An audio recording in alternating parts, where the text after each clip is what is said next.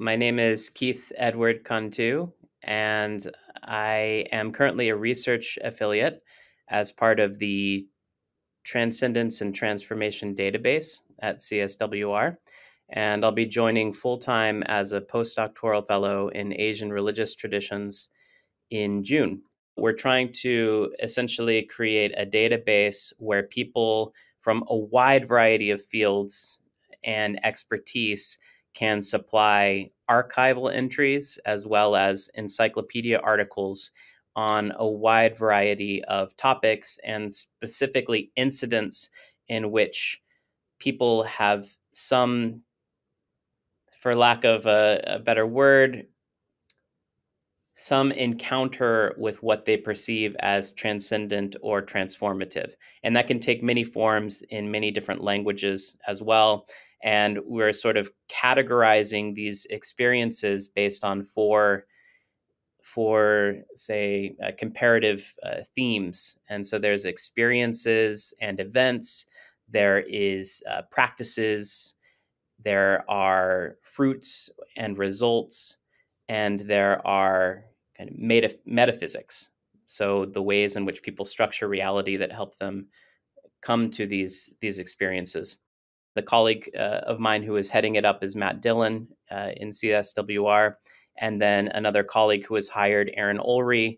We've been meeting together to work out the metadata, basically how we tag these encyclopedia and archival entries, how we determine what experiences sort of fit within this database, and how we expand our scope to make sure that groups, individuals, experiences are not excluded from the database based on accidents of language, right, or based on colonial biases, or all of these ways of framing religion.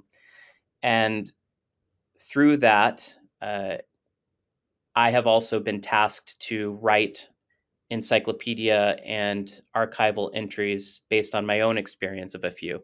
So I've already written a sample archival entry of Sri Sabapati Swami, this Tamil yogi who had an experience of flying to what at that time was a legendary mountain associated with the god Shiva.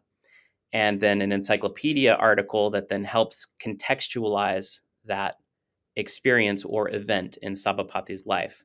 No single researcher has the master key, right, or has all of the expertise to be able to create a system and like this. And so what we have to do is rely on outside help and researchers from various regions who are attuned to the cultural specificities in various areas of research. And so right now we have two people, Aaron and I, who work mostly in South Asia, and Matt works on Christianity and American movements, also Gnosticism. So we have that kind of covered, but we also recognize that, okay, well, how do we, understand Latin America? How do we understand Africa? How do we understand East Asia, Europe? It goes on, right? And so how do we incorporate the nuances of any given language and area? And so the next phase of this project will be then soliciting, archival entries as well as encyclopedia articles from specialists in a wide range of fields. And so we've already kind of created this master list of people to invite and are starting that whole process now for the first round.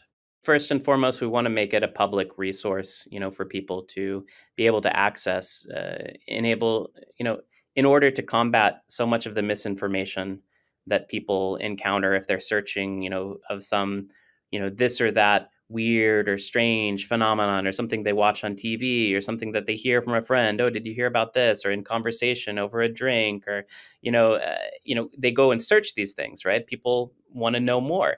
And the database can be a resource in that way by which people can learn more, from anywhere in the world. And so that's kind of the public aspect of it, but also have it be a resource for scholars.